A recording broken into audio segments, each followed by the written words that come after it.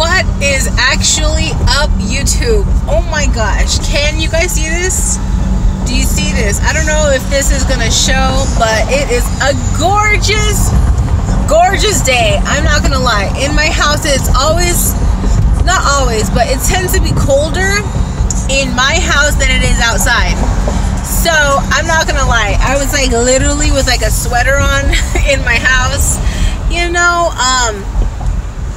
I was like, it's cold, and then slowly it starts to warm up, and I check my phone and it's 68 degrees outside.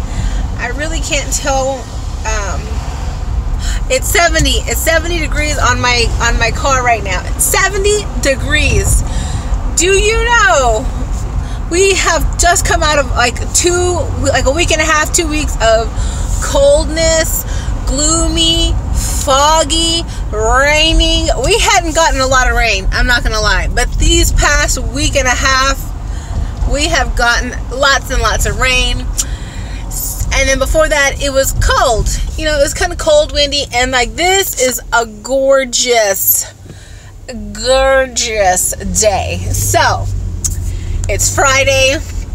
I finally actually combed my hair. I put on a little bit of lipstick, and yeah, I'm on my way to pick J-Bug from his school, and I am super excited.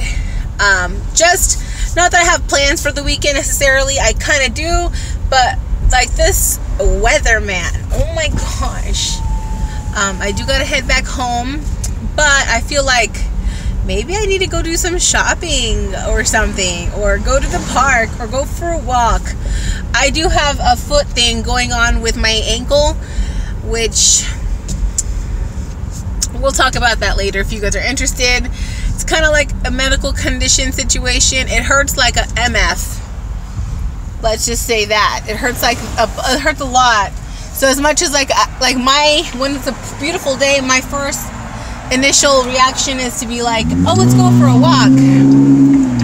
But like now it's like I have to think about it twice before I say, oh, let's go for a walk, because no, I can't really. I mean, I can physically, but it hurts. So I just wanted to share. I mean, I don't know, I'm about to hit a school zone, so I gotta go in 3, 2, 1.